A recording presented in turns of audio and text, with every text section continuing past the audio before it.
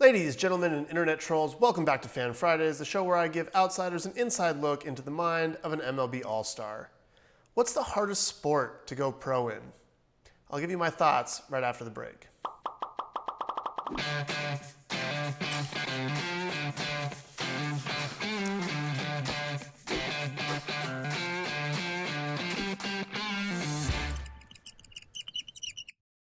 Taking some questions from YouTube first. Question number one, what has been your favorite off-season trip you've taken? Any trips planned for this upcoming off-season? If so, where? I've taken some cool off-season trips. I loved Iceland. It was a little bit cold when we got there. I mean, by a little bit cold, it didn't get above 34 degrees Fahrenheit the entire time we were there. That was in November. But I loved it. I wanted to go to Iceland for a long time. The landscapes there, it's just so different and interesting. So I really enjoyed that one. I loved going to Japan. I've been to Japan twice. I loved the country. I love the culture. Tokyo is like one of the cleanest, coolest cities probably the cleanest and coolest city I've ever been in. The people are super nice. The food's great.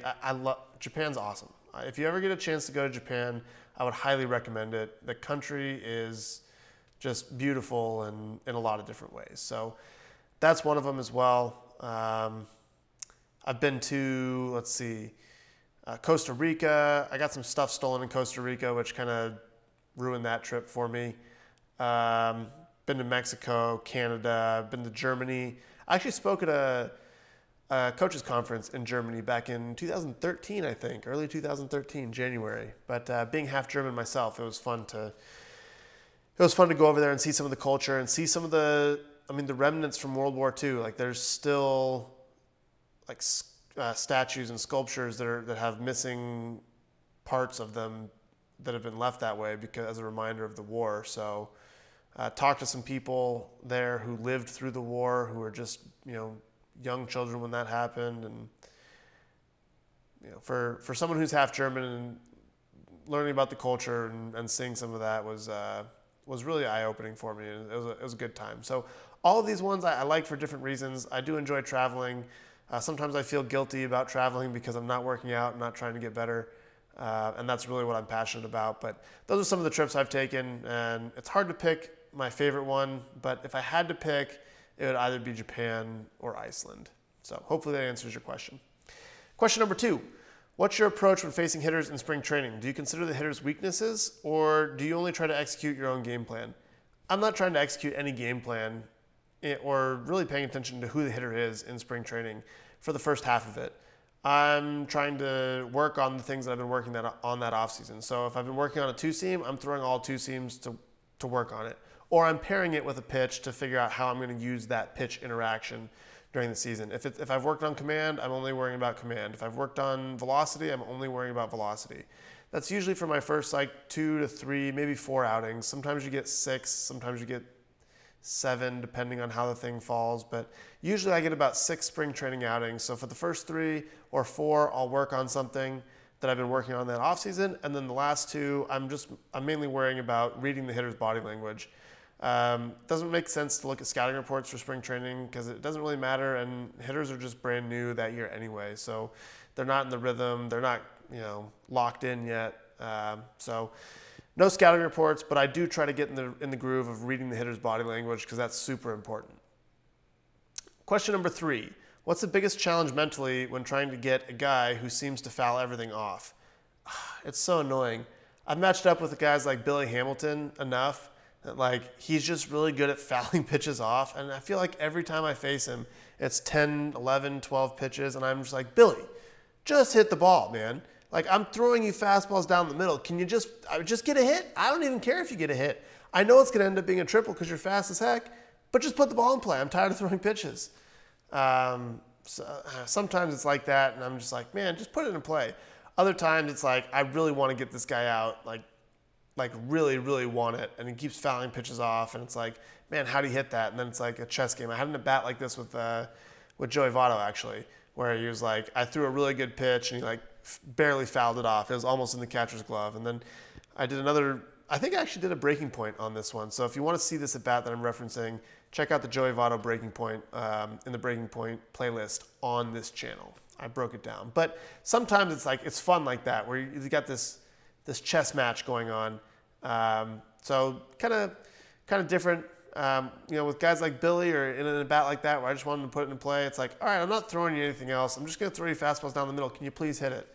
With guys like Joey, it's like, okay, let me try this pitch. Okay, what does that do to him? What's his body language like? He didn't read that one very well. Let me try this one over here. And just constantly kind of bouncing back and forth on the mental side of it. So it changes, which is probably a good answer for the vast majority of questions. So sorry to go that direction, but hopefully I gave you some insight.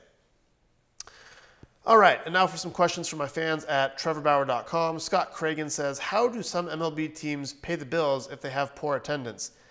This is a great question. Maybe up to half of team revenue comes from fans in attendance. That's including merch sales, concession sales, parking, tickets, all that stuff. Some estimates for some teams have those, that percentage down in the 30% of total revenue, somewhere between that. But fans being there accounts for between 30 and 50% of the revenue, depending on the market and the team and how many fans they draw. So where does the rest of the money come from? Well, it comes from local TV deals. So this is why you see some games being blacked out, because let's say Cincinnati will have a deal with the local, TV provider, but that local TV provider wants people to go to their service, their app, their cable network. Like the whole thing in LA, if you guys don't know about that, is a cable network bought the rights, and then you couldn't watch Dodger games on any other service. MLB.TV, like the MLB Extra Innings package, you couldn't see it on nowhere, only on that cable package, or if you had that cable provider's app. And so this is why blackouts happen, because of local TV deals. And the reason that local TV networks will pay so much for those rights is because then they can try to drive all the fans of that team to their network and get customers. So that's one place that revenue comes from. But the main place that their revenue comes from is the national TV deals. National TV deals, TBS, Fox, ESPN, network. I think those are the main three that have postseason games. So those are really the three main players in the game. National TV deals, they'll pay MLB for rights to certain games and all that. So there's this huge influx of money to MLB, and then that money is distributed out to the teams in different ways. And so between local TV deals and national TV deals, that accounts for the vast majority of overall team revenue. So without fans, they'll lose some revenue, but they're still making a lot of money on the TV deals, both local and national.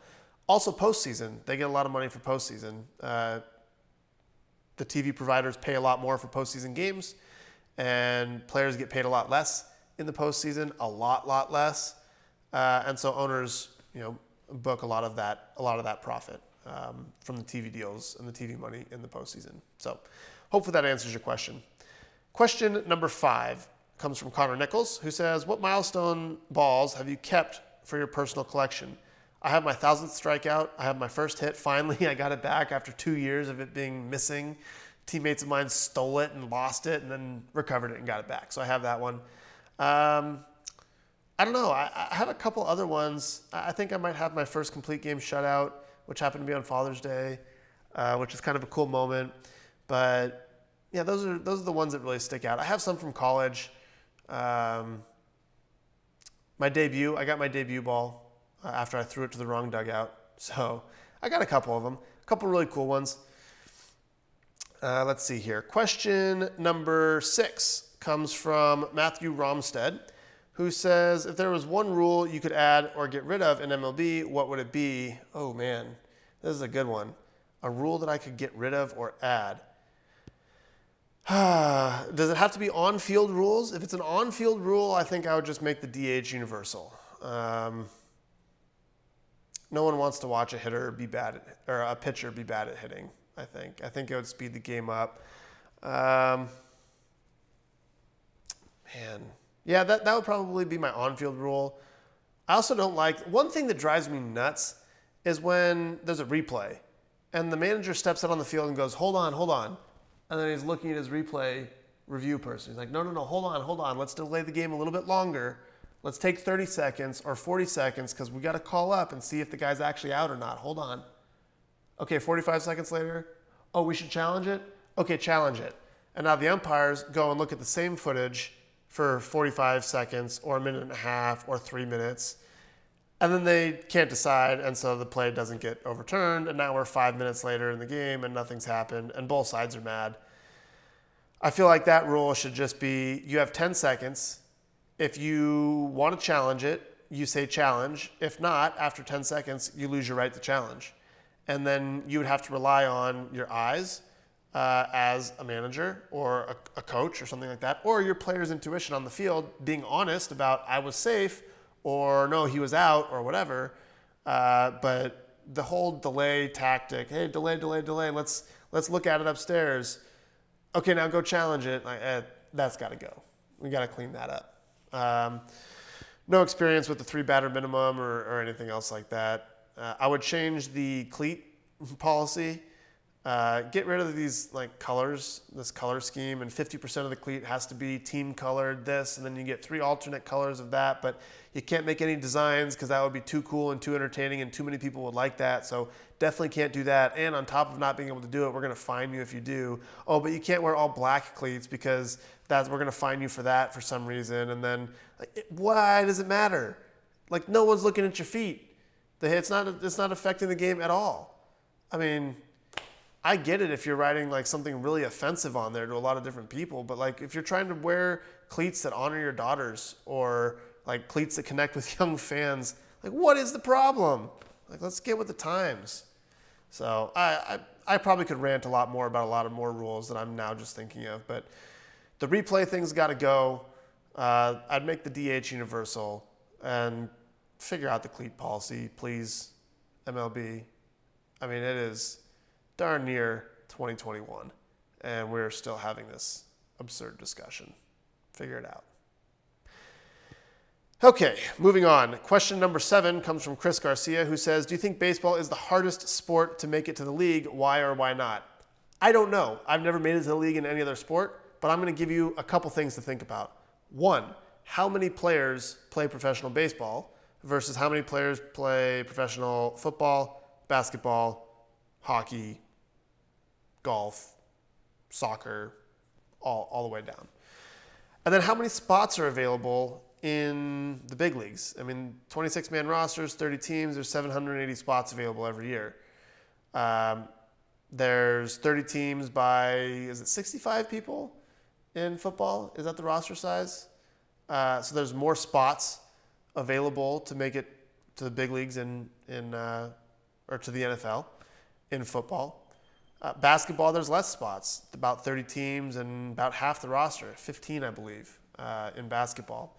So just playing it that way, you would say that basketball is probably the hardest one to make it because there's the fewest players. Another way to look at it is, baseball, anybody can really play baseball, right? I mean, you can be 5'4", you can be 7 feet tall, you can be fat, you can be skinny. As long as you're skilled at what you do, there's a place for you. You can make it. And we've seen that. We've seen guys like Stroman who are considered to be short versus guys who like Randy Johnson who are really tall. I mean, you got Jose Altuve standing next to Aaron Judge. They finished 1-2 in the MVP voting. So, I mean, all different shapes and sizes can make it. In the NBA, that's not necessarily true.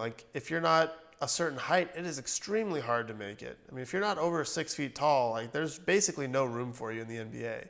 You have to be extremely talented at some skill.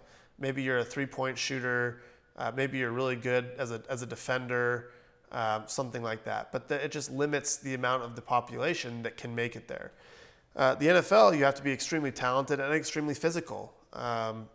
So that limits the population in some way as well. Although, building your body up there's a lot more people can do that and you can get bigger and stronger, but then you still have to have the skill of playing the sport. I mean, hockey is extremely, taxing on your body, the endurance, you have to be strong and physically fit and have tremendous coordination and all that. So those are just some of the things to think about. I guess if I had to pick one sport that's toughest to make it to the league, it'd probably be NBA, just because of the height, you know, just how tall the players are. And if you don't have a wingspan and you aren't that tall, like your chances for success are really, really limited.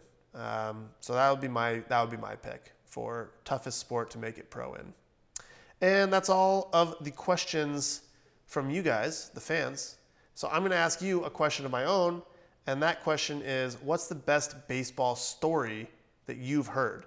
Best baseball story, clubhouse, little league, whatever, the best baseball story.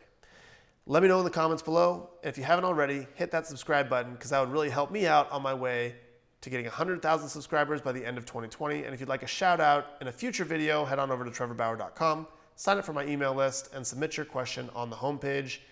That's all I got for you today. I'll see you in the next one.